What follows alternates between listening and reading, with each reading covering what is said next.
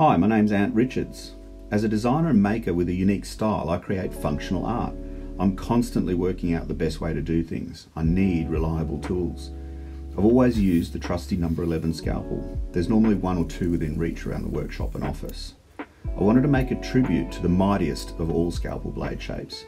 As a part-time knife maker, one of the styles I've made before spoke to me. The mind-bending Pikal with its reversed edge. It was the perfect starting point.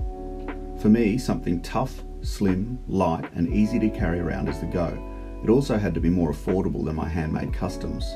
I approached Bestech Knives and got these sweet little prototypes made. I have to say they've turned out awesome. These are made from a single billet of good old D2 tool steel.